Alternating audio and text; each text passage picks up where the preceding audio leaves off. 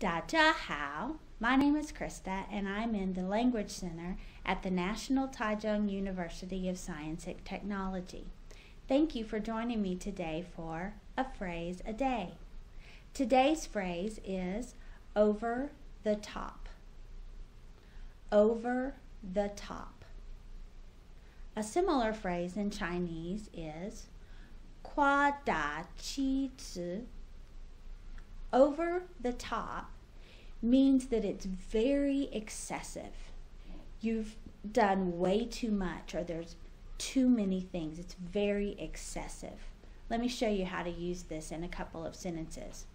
Number one, I listened to her speech and some of her language is over the top.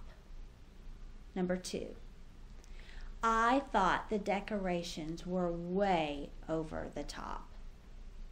So if you go to a party and the room is just filled with decorations, maybe there's just too many, it's too much, you might say that the decorations were over the top. They were very excessive.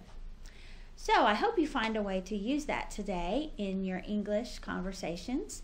And also I hope that you find a way to join me tomorrow, because tomorrow I'll have another phrase for you.